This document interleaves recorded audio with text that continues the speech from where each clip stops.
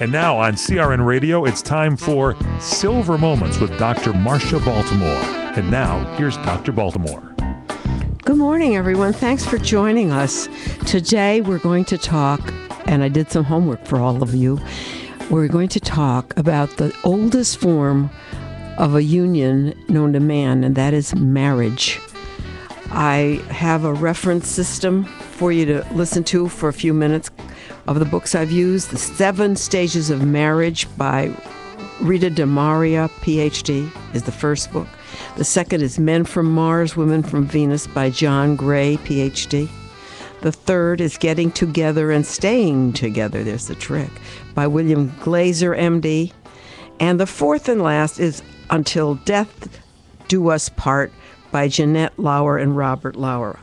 Notice 2 sets of couples wrote the books, Glazer and Lauer. And that's what we're going to talk about today. How to make a marriage work, how long to stay in it, and how to deal with your partner and treat him nice or treat her nicely. All right?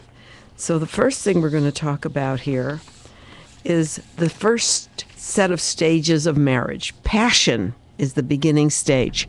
That's kind of like teenagers or in the 20s.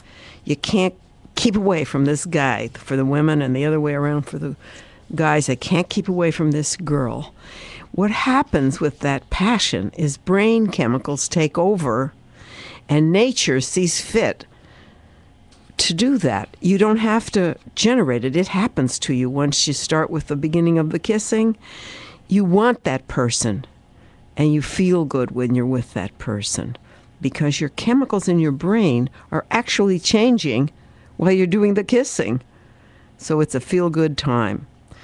My statement to that is be careful who you start kissing. That's the name of that game. Make sure you really like the person. All right, that's stage 1, passion. The second stage is realization.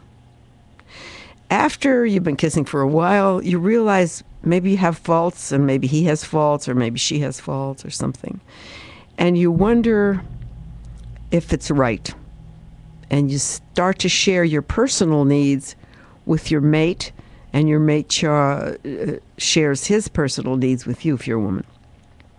Then you have to decide if you can enjoy each other for the rest of your lives together, even with the faults of the other person. You have to enjoy the faults, laugh at them, figure out a subtle way to improve them, not mean, but subtle. We'll get into that later. So you have to have realization of what you're doing.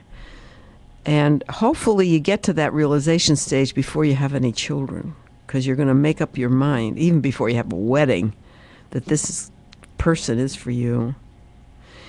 The third stage is rebellion, and that's a tough stage. If self-interest of yours overtakes the interests of the marriage, then you have a problem.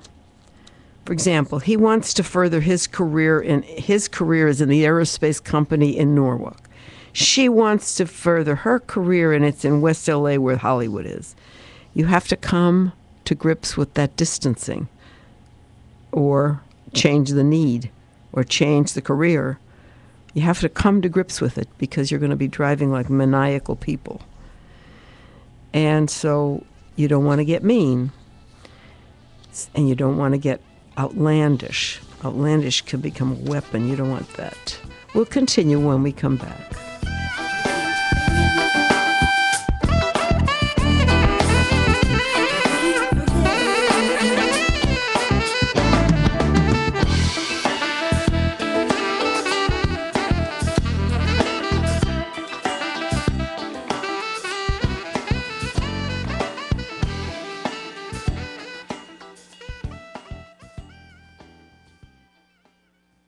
CRN listeners,